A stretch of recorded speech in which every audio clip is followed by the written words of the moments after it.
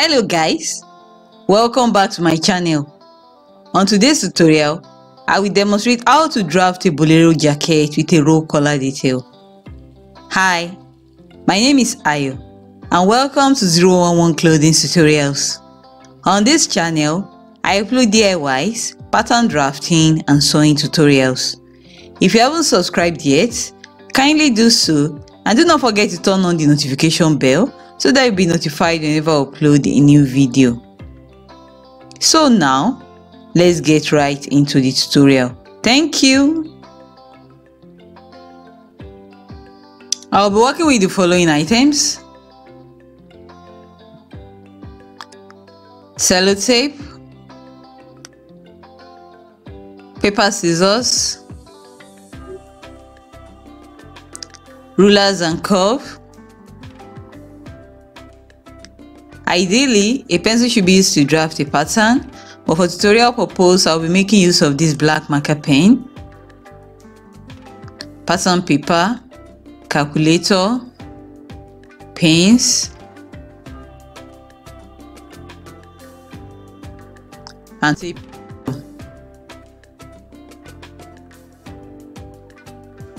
I'll be working with the following measurements: shoulder to shoulder, 16 inches, bust circumference, 39 inches, waist circumference, 35 inches, shoulder to bust point, 10.5 inches, shoulder to waistline, 18 inches, bust pan, 8 inches. So I have here my pattern paper, which I've already laid out on the table. I've already drawn a 2-inch margin at the top and on the left hand side of the pattern paper. I will now go ahead to draft the half scale basic bodice block. I will first of all draw a rectangular box that will contain both the front and the back pattern pieces. I'll be drafting them within the same rectangle. To calculate the width of the rectangular box, I will use the formula bust circumference divided by 2 plus 2 inches for ease, and this is equal to 39 over 2 plus 2, and this is equal to 21.5 inches. So on the upper line, I will go ahead to measure and mark 21.5 inches like this. The length of the rectangular box will be my shoulder to waistline measurement, which is 18 inches. I will now measure and mark 18 inches like this, starting from the upper line downwards.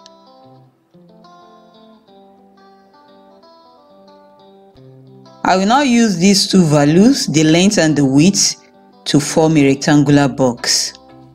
The length is 18 inches while the width is 21.5 inches.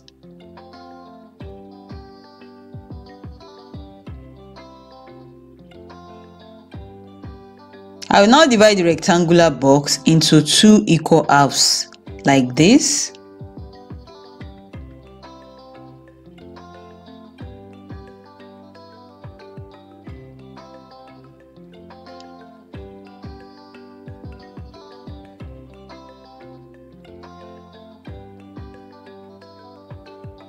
This side will be the center back, while this other side will be the center front. I will draw out my horizontal lines, which will be my guide when drafting the pattern. The first thing I will do is to draw the front and back shoulder lines. I will use 1 inch for the back shoulder line and I will square the line across like this. For the front shoulder line, I will use 1.5 inches. I'll measure it downwards like this and I will square out the lines horizontally like this.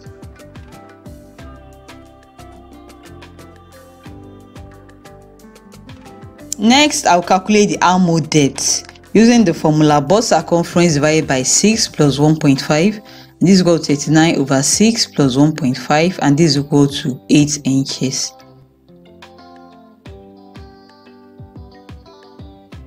So from the back shoulder line, I will measure and mark 8 inches downwards like this.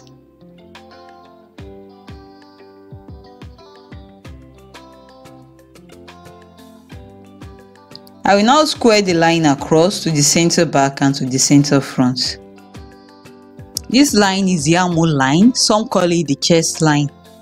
My shoulder to bust point measurement is 10.5 inches.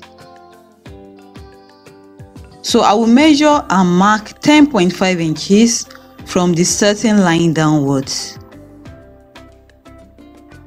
I will square the line horizontally across to the center front, like this.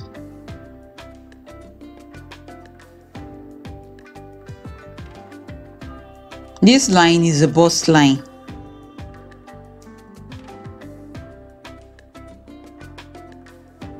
For the back neckline, I will use 3 inches width and 1 inch depth. I will now go ahead to draw the back neckline curve using my French curve like this.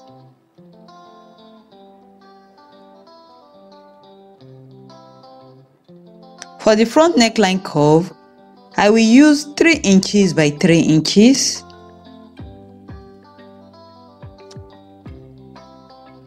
I will also draw the front neckline curve using my French curve like this.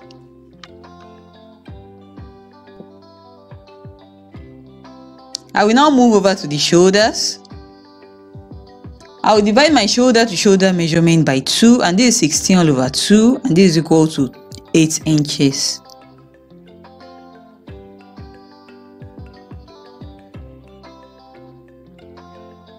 So on the back shoulder line, starting from the center back, I will measure and mark 8 inches like this. Also on the front shoulder line, starting from the center, I will measure and mark 8 inches like this.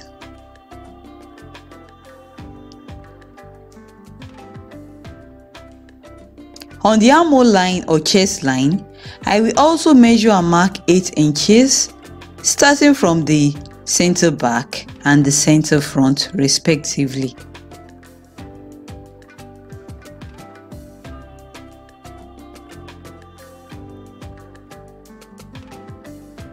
I will now connect the neck points to the shoulder points for both the front and the back patterns, for both the back and the front patterns, using my ruler like this.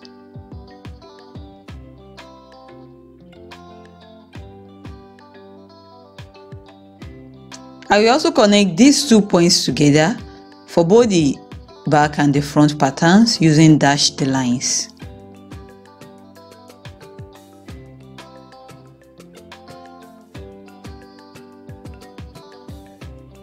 I will now calculate my bust circumference plus 1 inch for ease divided by 4, and this is equal to 39 plus 1 all over 4, and this is equal to 10 inches.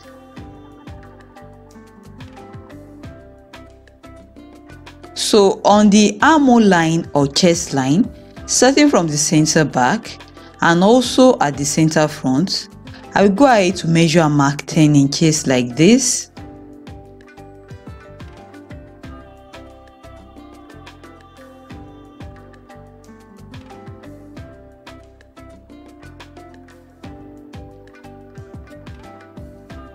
On the back pattern, in between these 2 points, I will go ahead and locate the middle point like this.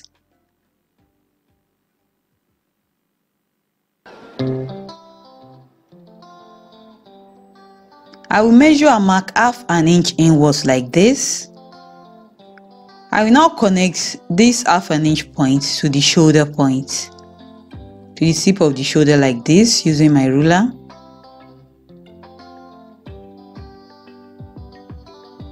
I will now connect these 2 points together with my curve.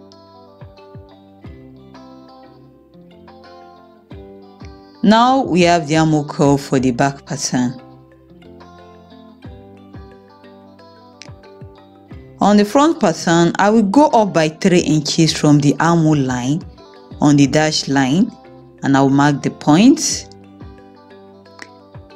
From this point, I will now measure 3/4 of an inch inwards, and I will now connect it to the shoulder tip like this using my ruler.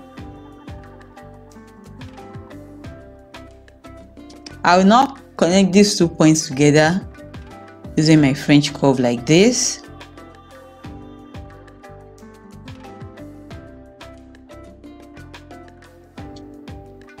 We now have the armhole curve for the front pattern.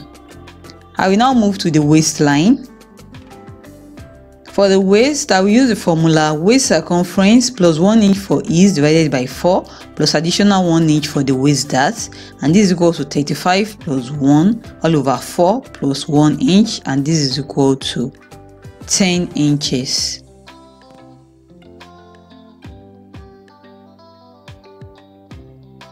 So on the waistline, I will measure and mark 10 inches starting from the center back and the center front respectively.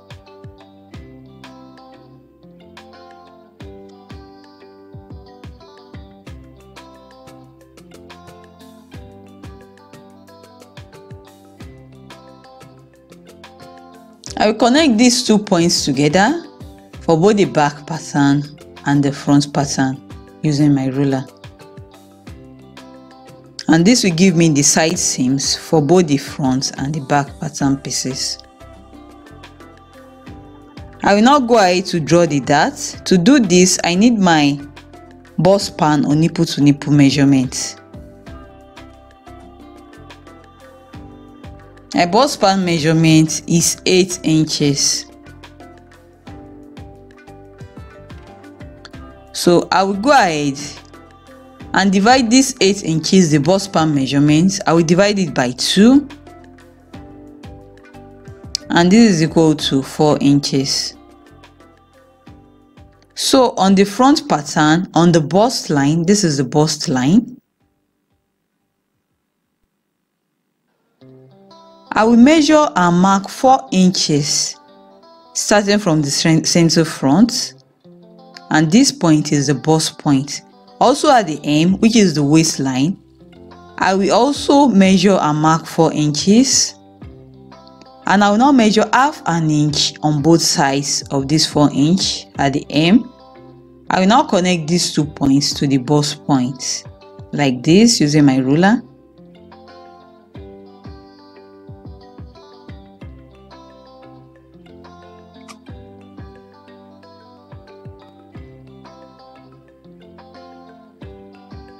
For the back pattern, on the armhole line, I will measure and mark 4 inches from the center back like this. I will come down by 1 inch and I'll mark the 1 inch point. At the hem of the pattern, which is the waistline, I will measure and mark 4 inches also, and I'll mark half an inch on both sides of this 4 inch point. I will now connect it to the 1 inch that I marked below the 4 inch that I marked on the armhole line. I will now connect these 3 points together to give me the back darts.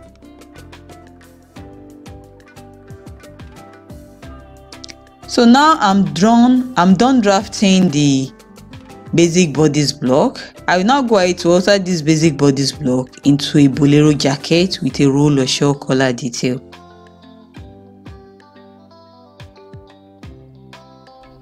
The first thing I'll do is to locate the middle point between the starting line and the armhole line. Like this. I will now square a line across to the center back and to the center front. Please note that even though the bolero is a small garment, it is still a jacket and it will be worn over another outfit. So we need to make allowance for this, especially around the armhole area. So I will extend the shoulder line by 1/4 of an inch for both the back and the front pattern.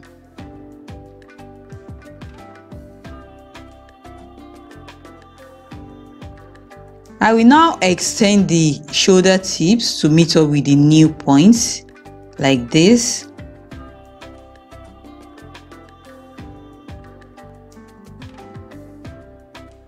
On this middle horizontal line that I drew just now, I will also go ahead to extend the armhole curve by 1/4 of an inch for both the back and the front patterns, like this.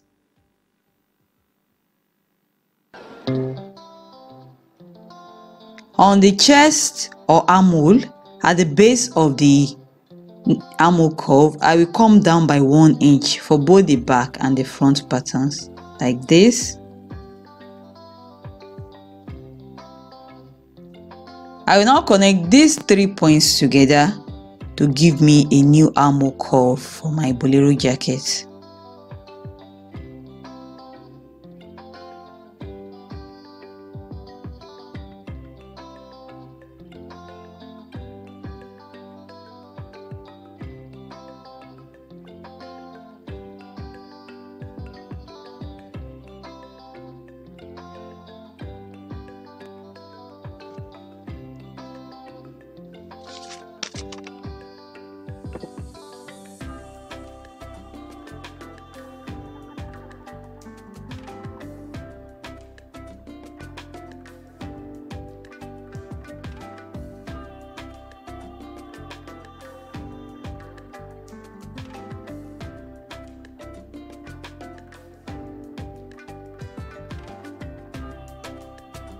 So what we have successfully done is to make the armhole bigger, because a Bolero jacket will always be worn over another outfit, and we need a bigger armhole to accommodate this extra bulk.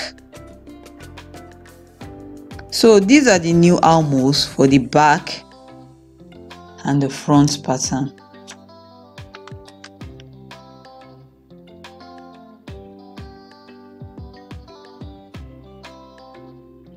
Now I will decide how long I want the Bolero jacket to be. The ideal length for a Bolero jacket should be between the underbust and the waistline.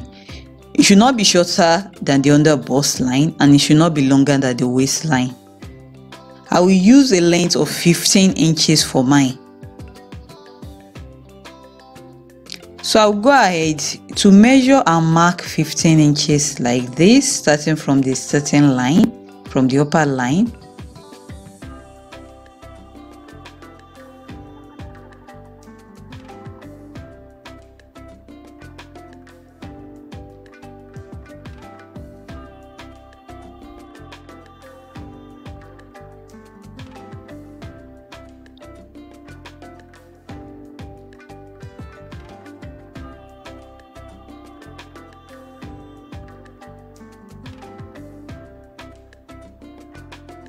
I will now square a line horizontally across from the center front to the center back.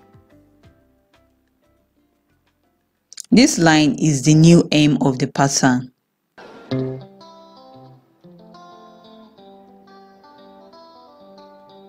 I will now do the center back tightening.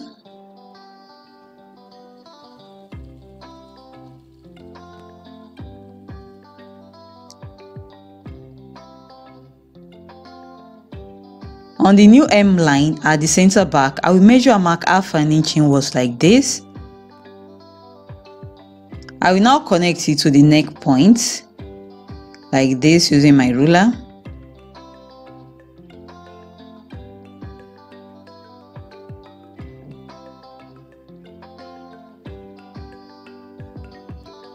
At the side seams on the new hem line, I will measure and mark half an inch inwards.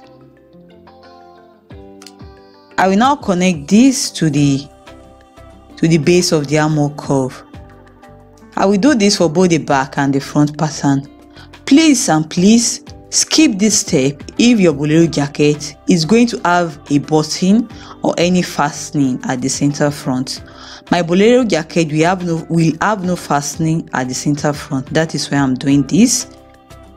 This will make the jacket to be well fitted, and it won't just be flapping around the body when it is worn. I will now go ahead to cut out the back pattern like this.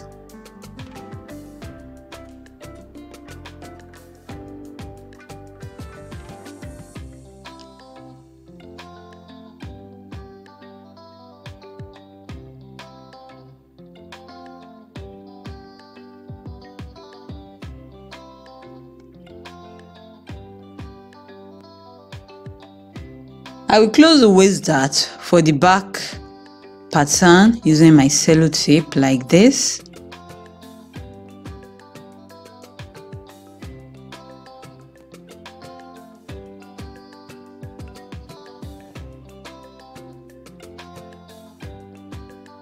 So this is the front pattern. I already have extra pattern paper at the top to accommodate the roll collar detail. So what I will do now is to curve the lower part of the Bolero jacket like this, from the bust line down to the new hem. I will use my French curve for this.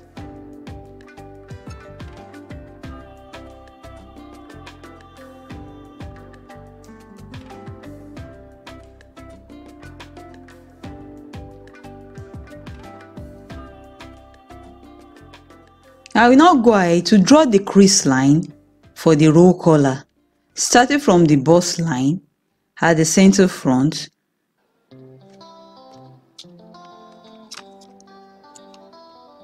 like this. The slanted crease line will touch the base of the front neckline curve like this, and I will extend it beyond the shoulders. To construct the roll collar, I will make use of the back pattern, which I have already cut out. I will place the back pattern above the front pattern in such a way that the neck points of the two patterns touch each other, like this. Also note that the neckline curves and the shoulder lines of both the front and the back patterns are facing opposite direction. Now tilt the back pattern until the back neckline curve is on the crease line like this.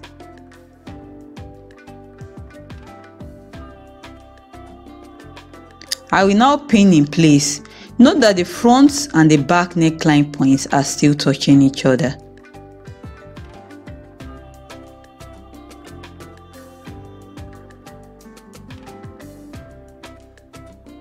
I will now go ahead to measure and mark 4 inches for the width of the collar at the upper part like this, from the base of the back neckline along the center back line. I will now connect the 4-inch point to the bust line at the center front like this using my French curve.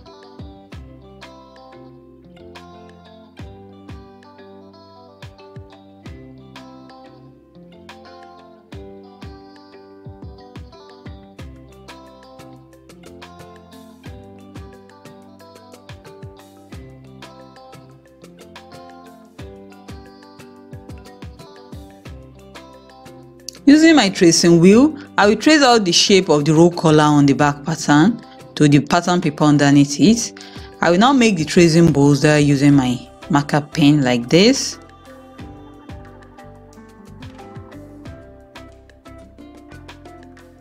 I will now go ahead to cut out the front pattern piece.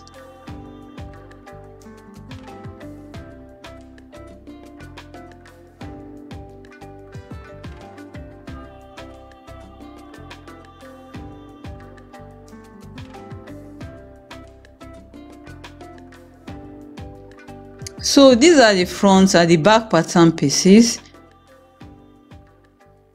I will now go ahead to close the waist dart on the front pattern.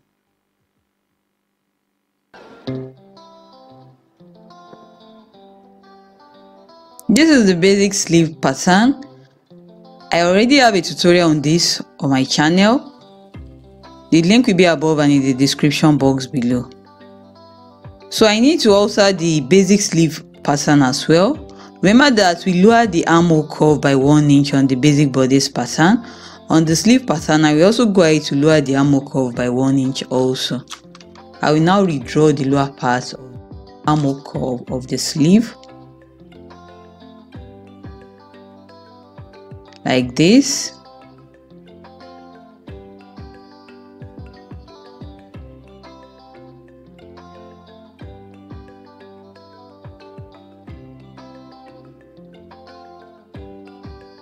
What I'll do now is to go ahead and measure the armhole of both the sleeve and also the bodice, and I will make sure that they are of equal length.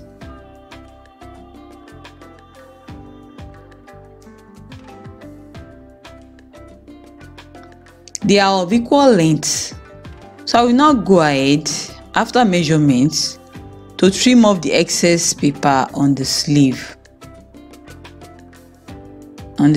armhole like this.